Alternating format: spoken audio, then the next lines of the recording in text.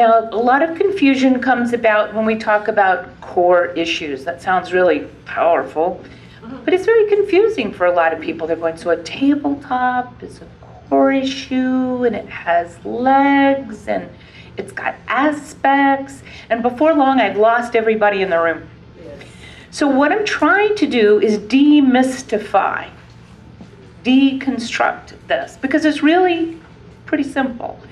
At its core, sorry, there's a little bit of a pun there, there's the rule, and it may or may not be my core issue. Let's talk about a core issue example. Does anybody have one, first of all? Does anybody absolutely sure they know what a core issue is and they can give me an example? Oh, come on, man. I don't bite. For example, low self-esteem. Beautiful. Low self-esteem. And a lot of clients will come to see you because they have this thing called low self-esteem. And if I personify that, I'm going to say, I have low or no self-esteem, right? I have no, whoops, should I write low self-esteem.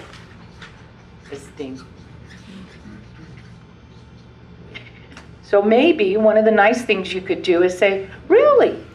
How do you know? And how would they know? Since you gave me that example, can you tell me one of the reasons that that person might say that they believe that? Absolutely. Because that core issue would have legs that go into their lives. One of them could be self-sabotage, could be Let's do this. Let's try to contain this. I want you to get in touch with my inner 8-year-old so that we're just going to speak very clean, simple language, because otherwise it spirals out into confusion really easy. So let's say, how do I know that you, let's call you Jimmy, let's depersonify you for a minute. How do I know, Jimmy, that you have this low self-esteem problem? I don't feel good. I don't feel good. I don't feel good. How?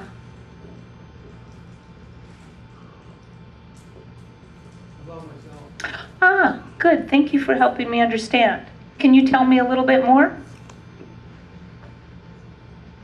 I don't feel good about myself because I don't like the way I look.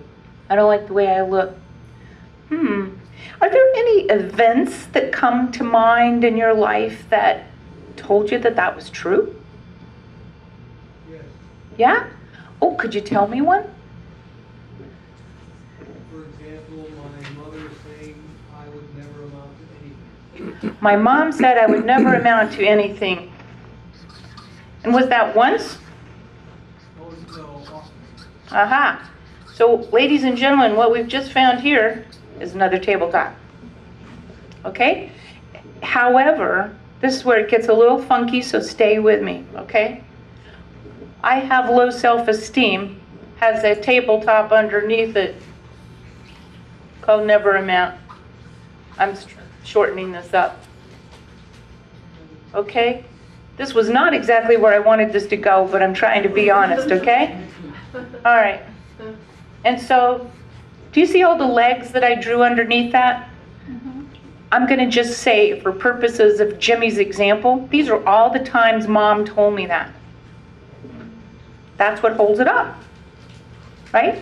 Because I wouldn't think I'd never amount to anything unless, what? Somebody told me. I was told, and in this case, apparently repeatedly. Every different thing she said is a different tabletop? Well, not necessarily. Everything she said that ended in, Jimmy, you're never going to amount to anything, goes under that table. Every event that had that quality or characteristic to it goes under that. And so I want to clean this up a little bit before we go too far, and I'm going to ask you, for just for purposes of today, I want you to go back to the low self-esteem thing. I've put one leg under there, never amount to anything, okay? So let's talk about that another time. Right now, let's just talk about the giant core issue of I have low self-esteem. Do you see that it sounds specific, but it's really not, right? Because it could be different for her and him and him and him. It's giant. But it still has the same function. It has legs that hold it up. The legs are the events that caused that to form and to be held up to this day. So why did you say that next statement I said? Because this is one of the legs, it's a subtable, and it's getting too complicated. So I want to start at the very beginning, okay? So if you'll honor me to do that, we'll talk about subtables in a minute, but the basic idea is one such table leg underneath low self-esteem is when my mom said, "You'll never amount to anything." Was there another event that led you to believe that you have this low self-esteem problem, Jimmy? Well, what comes to my mind is another statement that she would have made. You know what that, right? What is another statement she might have made? You wish you were never born. There you go. Wish you were never born. Okay. Are there any more? Oh, yeah. Okay.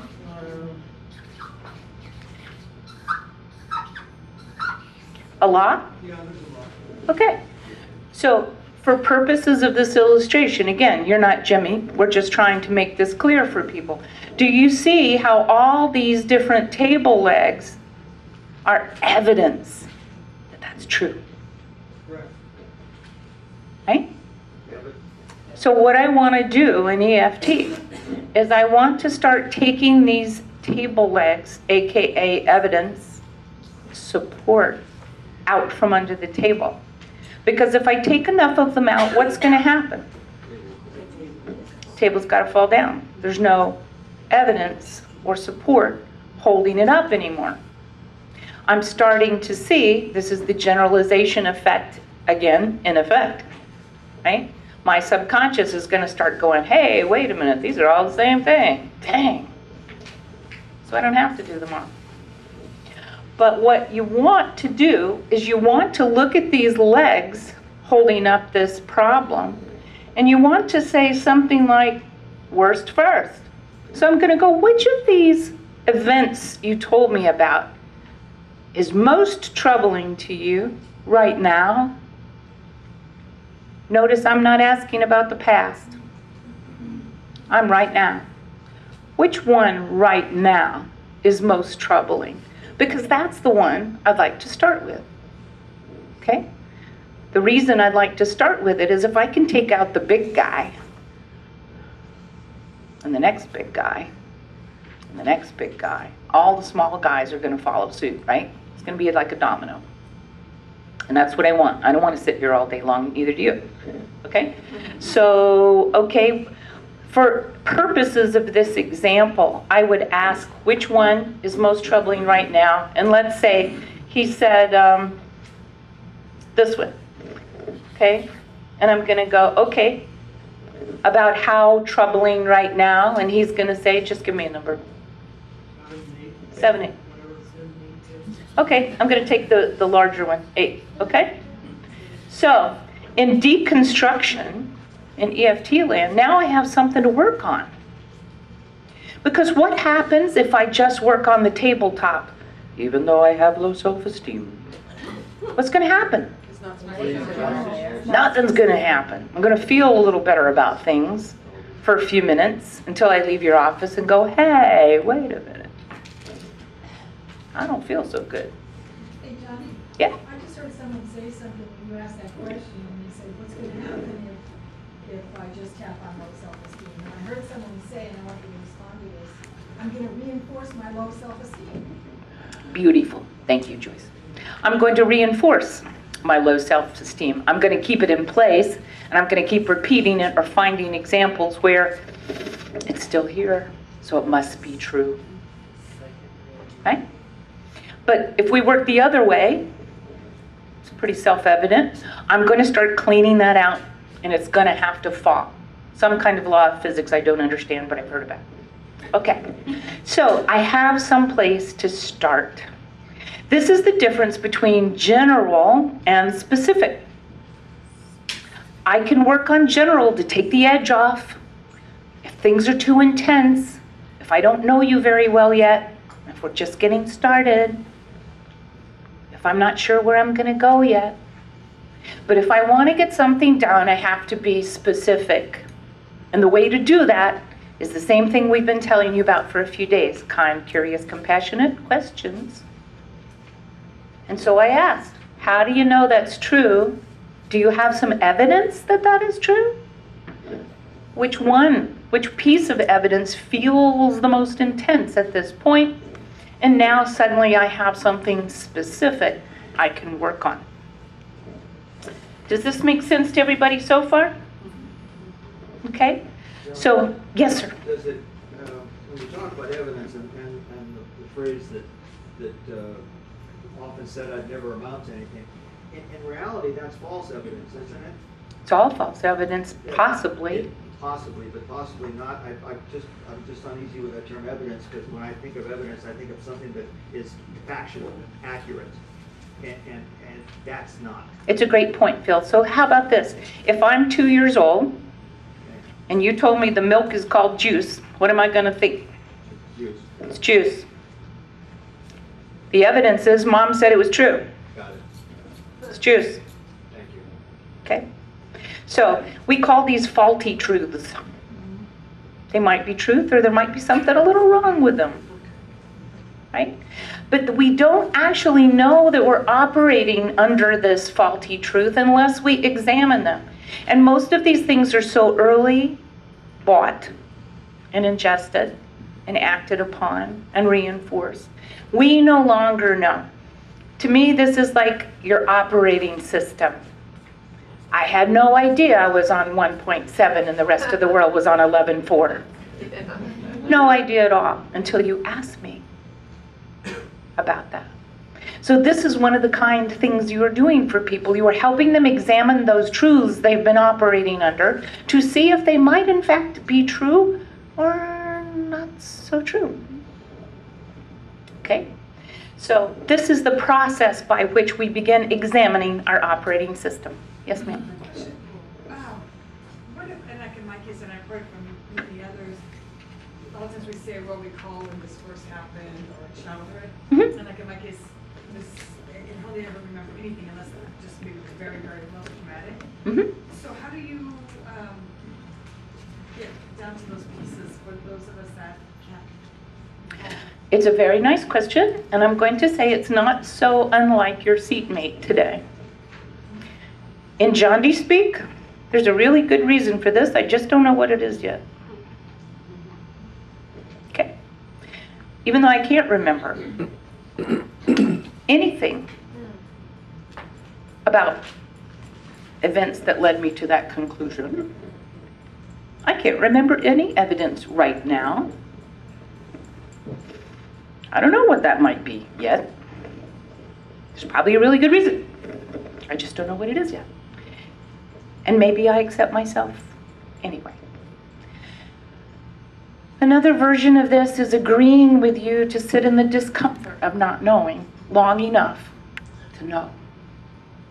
So you just work on like maybe the statements, and even though you don't know quite where they started, you just, like I said, you talk to that, you let go of that, and, Right. and In a certain way, I'm like the guide dog. I'm not deciding if we're going into Walmart or into Baskin Robbins. I'm guiding you. I'm making sure you don't get into too much trouble, but I'm not making the decisions. I'm the shepherd. I'm the facilitator of the process. You're the manager of the content. I can't force that. And if I see that there's a lot of resistance going on, then that's the wrong question for us at that moment. I'm going to have to work around. I'm going to have to look for another door in which to go on. But that's a great question. Everybody's okay with that so far? Okay, good. So we're going to do a little demo on this, but one of the things that I want to make sure that we're very workmanlike about is we're going to look for what is the general rule or mantra.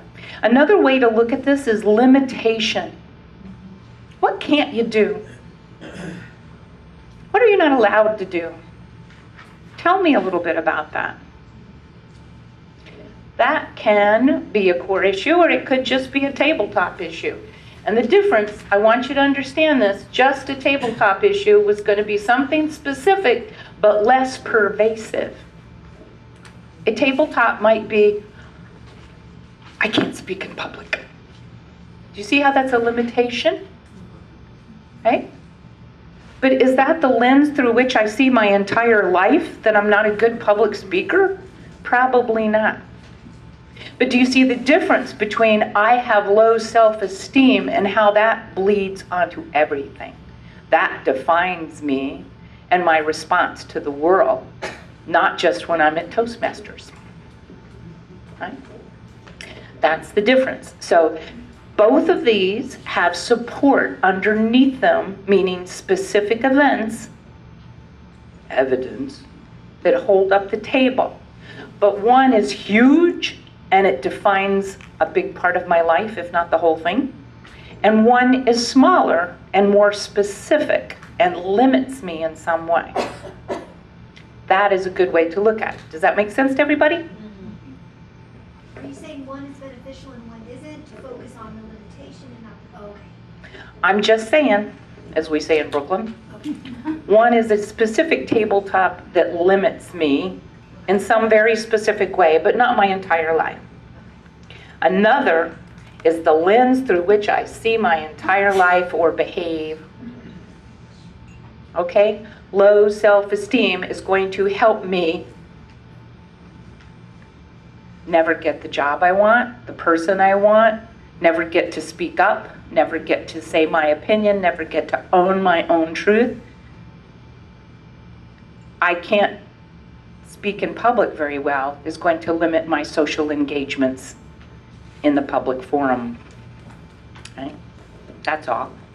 And I'm going to just probably ignore that. I'm going to probably not go places that would call on me to speak in public. It's a big difference. So, but using kind of your example, it is possible for that specific tabletop to actually be a supporting leg. Yeah. Okay. Well, it is, in fact. Do you see, never amount to anything is actually one of the legs here. It just happens that there's so many of them that I know that that is a tabletop underneath a tabletop. Okay? So low self-esteem is so big and so pervasive, it probably has a picnic ground where the table's underneath it. But I can't deal with the whole KOA campground at the same time. I'm going to have to pick off those suckers one at a time and just deal with this tabletop and the legs underneath it if I'm going to get anywhere. But the generalization effect will depopulate if I give it what it's due. Who had a hand? Anybody? Yes? I'm not good enough. I'm not good enough. What a wonderful core issue that is. Okay. Do you see how that one is different than public speaking?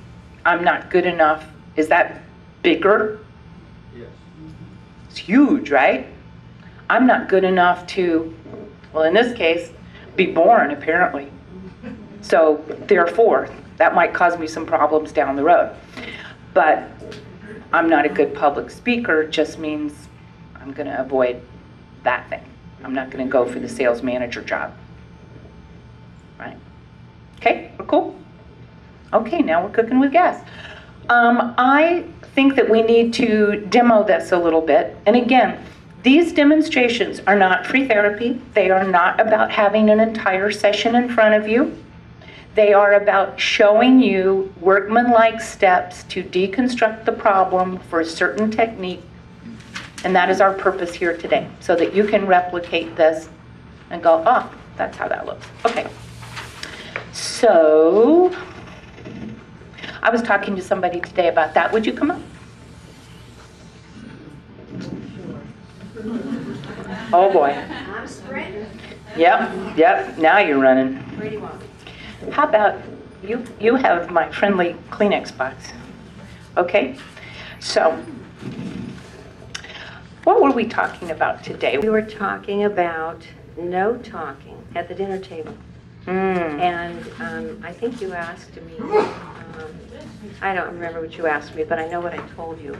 I woke up last night triggered, couldn't sleep, by his laughter yesterday. And I was kind of surprised by that. But that's a lot of laughter. And when I got up and went to another room to tap on it, what sort of unpeeled itself was, I shut my eyes. My therapist back there said, keep them open, Leilani.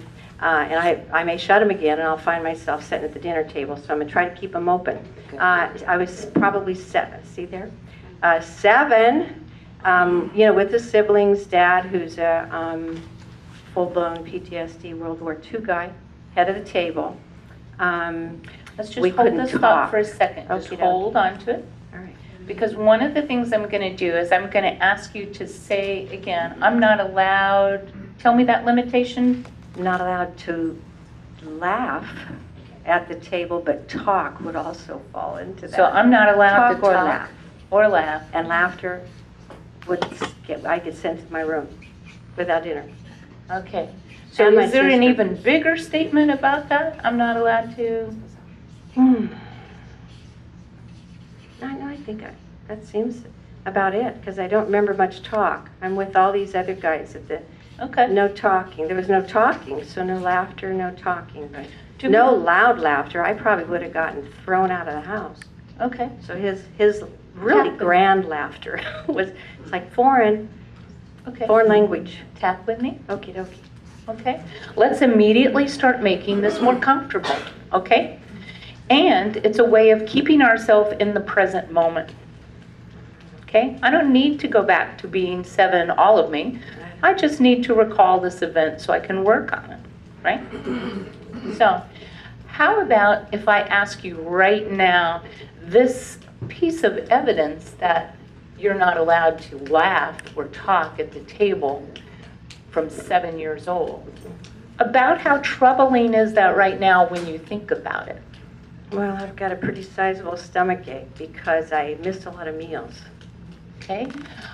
Right now, you're feeling I mean, that I'm laughing now stomach because ache? my sister and I laugh about that now, but, well, I'd get sent to my room and try to come back out and would get sent right back, so I missed meals. Okay, let's come back to the here and now, and let's just say, when I think about that now, When I think about that now, the rule the rule, that you're not allowed to talk or laugh at the table, not allowed to talk or laugh at the table, specifically that 7-year-old event. specifically that 7-year-old event.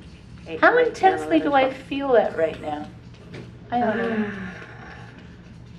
It's feeling a little better, thank you. Mm. Kind of shot down to a 6. Okay, so a 6, but am I hearing correctly, still in your stomach? Still in my stomach. Okay, I have a 6 in my stomach when I think about this rule. I have a 6 in my, a 6 in my stomach. A sick When I 6 in feel my about stomach. that rule, When I think about that rule, and specifically that 7-year-old event? and specifically that's 7. Okay. Oh, yeah. Is there a good, let's just sort of wrap this up so it's Okay. easier to deal with. What's a good title for that 7-year-old memory at the table? Don't laugh. Don't laugh. And is it still, when you say don't laugh, is it still a sick 6 in your stomach? It makes me laugh. Ah, It's funnier, a little funny when I say that. it's a little funny when I say that. Yeah, I'm learning how to laugh I'm learning how to laugh. Wow. more and more. Not like that. Good thing I we're don't not think at I a can do table. that. I'd Yeah. like to do that. I don't think that's in there. Well, that's really good for us to know because that's sort of a It's a lofty cool goal. one. Isn't it? Really lofty. To laugh like Dawson Church. Okay.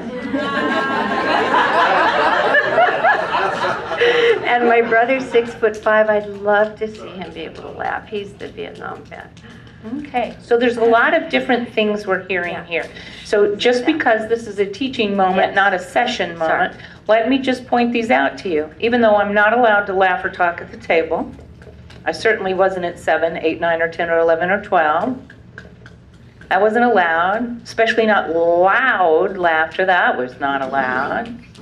And it makes me sick in my stomach, even like a 6 right now when I think about it. And I don't know if I could ever laugh like Dawson Church. And wow, I can hardly even imagine it. And I have a 6'5" brother.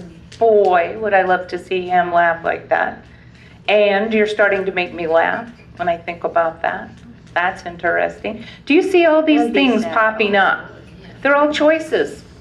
They're all choices. And your job in the moment is to start trying to think of what's a good choice. Right? What's a good choice? And so that means I have to curb myself and not go the most fun choice. Right?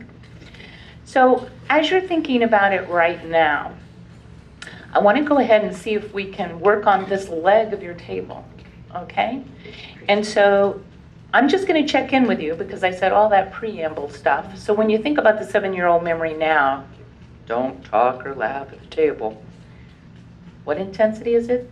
It's moved up. It's about a 5, and it's kind of lessening below my diaphragm. So. It's lessening below my diaphragm, 5 moved up. Mm-hmm. Okay.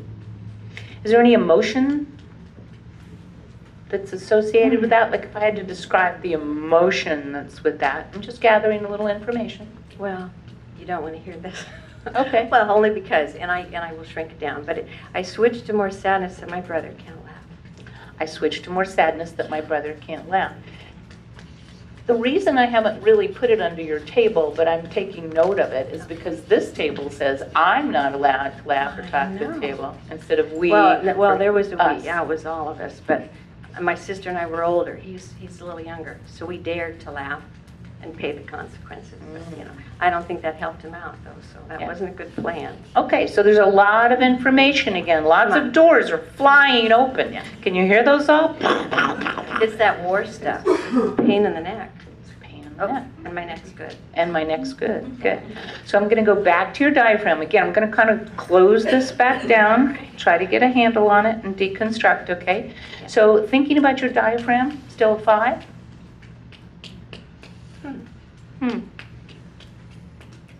I think my brother and I are going to have a talk. Ah, okay. A little Abbott and Costello therapy. Okay. I don't even watch those. I don't even know why I said that. I hope they're funny. I hope they're Maybe funny. something else. Okay. I'm going to ask you to park that one right over there. Okay. Just maybe ask it to have a seat. There's an empty seat right over there. Just going to park that. Because I'm going to really pay attention to something that hasn't apparently been paid attention to. Okay? Going to go back to your diaphragm. Is it still a 5? Still moving up. Still moving up. Okay. So. Uh-oh. Uh-oh, what? It's laughter. Okay. Yeah, it's really, really cool. Okay. It feels weird, though. Yeah. It's amazing how this is happening with or without us, right? We're just happening. Yeah, it's like I totally need balance. That's not a surprise to me. Yeah. But I feel like, wow, how behind the sadness, yeah, the ability to Wow. learn that. Okay. Cool. Well, let's start dealing with what's left of it. What's left of it? Hmm. I'm not allowed to talk at the table like when I was 7 years old. And there's part of it still stuck in my diaphragm, but it's moving. Yeah, it's moved up the shoulders, and I say cool as in cool and cool feeling that's just kind of right there. And I'm not going to use these Kleenexes, so I'm not going to cry either, laugh or cry. I'm just going to process. Just Please gonna let me do that. process. Please let me do Yeah, that. just Okay. see, I'm good at that. I see that. Processing. Okay. So let's just start right Probably here. not. Let's just start right here Okay. so that we can see if we can clean this thing up. All right, That'd be one leg, right? please. Okay, even though Even though I have this memory I have this memory of being 7 of being 7, and knowing you can't laugh or talk at the table, you can't laugh or talk at the table. and I can still feel it in my body, I can still feel it. but it's moving It's moving up, up. and it's about a what number? It's right up at the top Right up at the top. of my eyes. It's sort of like, What number? wow.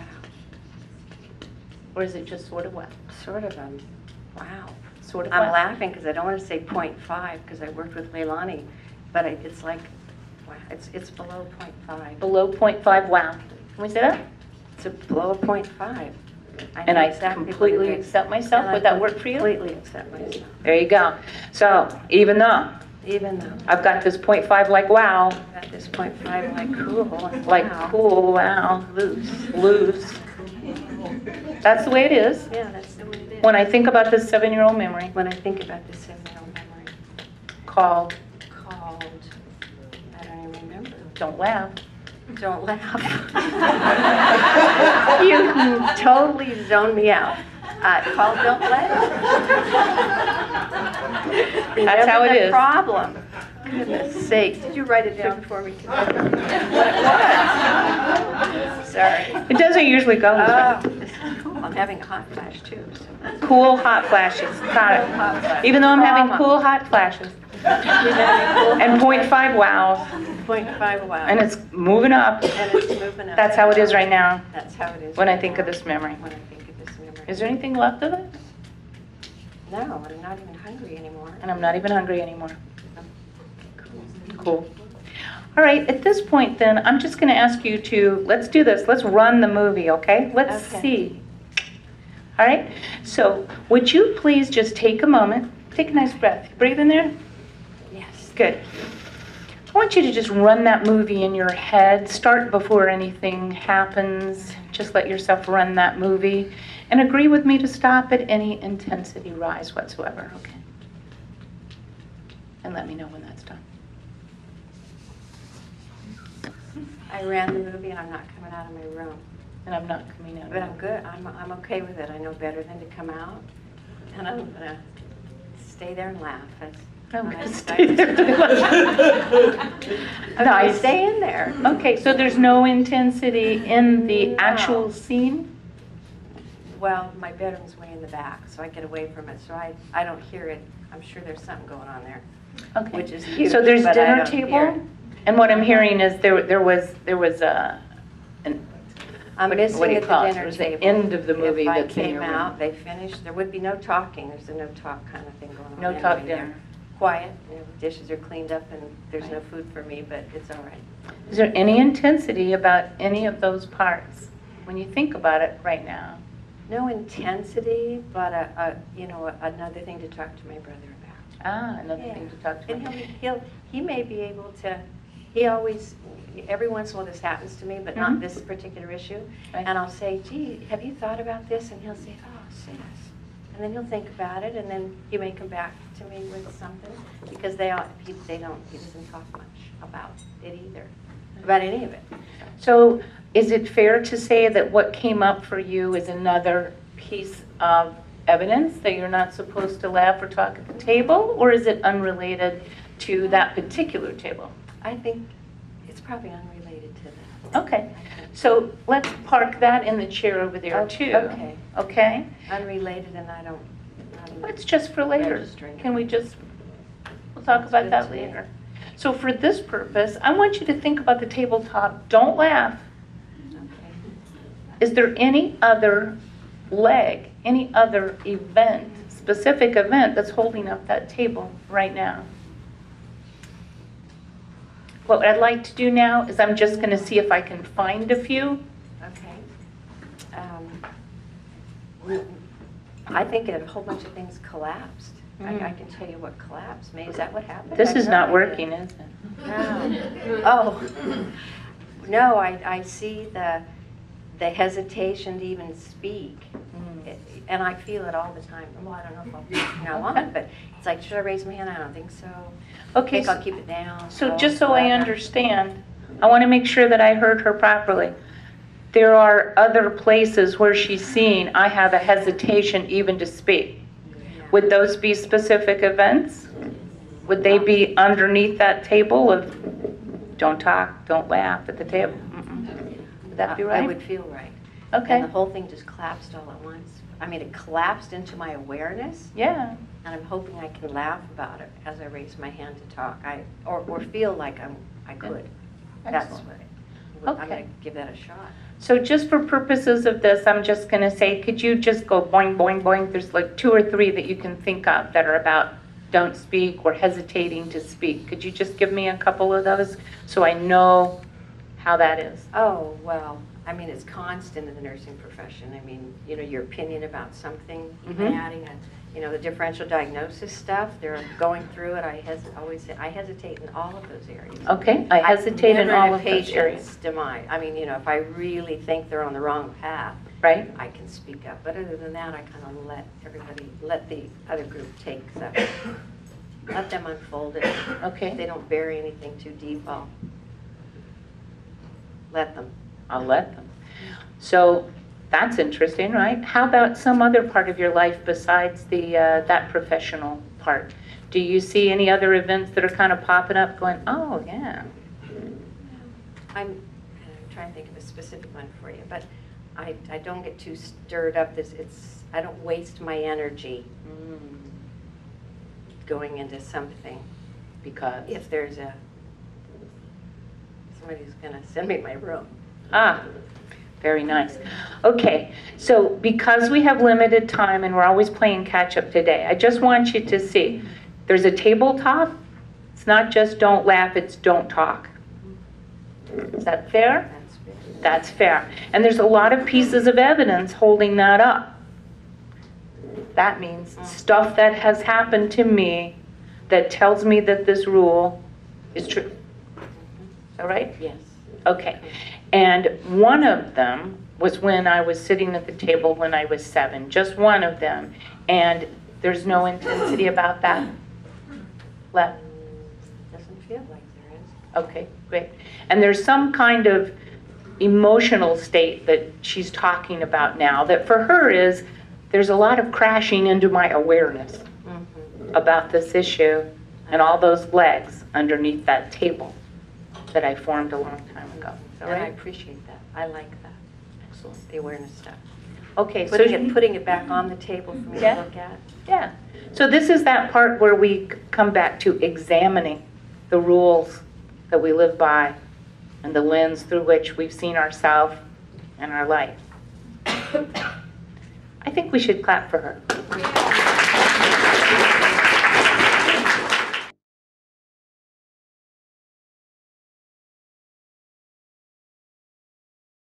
Okay, so we started talking about tabletops, and her issue was being too much of a people pleaser. And she had lots of legs to this, so she was going faster than I could write. But as we started to get down to some very strong legs for her, I asked her some questions, which were, if she were to let it go, how would that impact her to release it? And also I asked her if she were to hold on to it, you know, what benefit would she have at the same time? And she had some really interesting responses to that. Well, things that I was really surprised at when Tamika started asking me questions, it triggered some things that I had no clue. I've always felt like I've been a people pleaser, but when she started pinning me down on the time that I wasn't before that was when my father retired from the military and we moved to a small town. And when we were in the military, we were somewhere 2 or 3 years, and I didn't have to have any long-term relationships. It was just get in and get out, and you were gone. But when I moved to this small town, I realized I needed to form these relationships, and it was important, and I had to do some strategies. And so that's what I put into place, and sadly enough, they became part of my life that I wish they hadn't. And this is so great for me because I'm such a strong person, and I have such strong thoughts about things, but I think now that I am aware of this, I'm so going to tap on those things. It wouldn't have occurred to me to tap on those before because it wouldn't have occurred to me that it was related to anything. It just seemed to not have any nucleus. It just seemed to be bits and pieces, but now I'm seeing how it fits together. And it was interesting because she was able to learn how much she's liked as a result of her behavior of being a people pleaser, and how that has helped her to have more grounding, to have more friends. And other aspects were things like, you know, if she weren't to do certain things, people wouldn't like her. And, you know, she didn't want people to think she was rich, and all these other legs that sort of came up. Yeah, I found as out it was reasons around money. why, to hold on to it. Even the way people thought of me about money, like I just went on a trip to Australia and New Zealand. I would always make sure to tell people it was a gift from my niece, so they wouldn't think that I really had money. I wouldn't want them to think that so all of these other things that I didn't even know were related to this core issue had come up, and it's very enlightening. Oh gosh, I did things that were against my moral code, against my ethical code.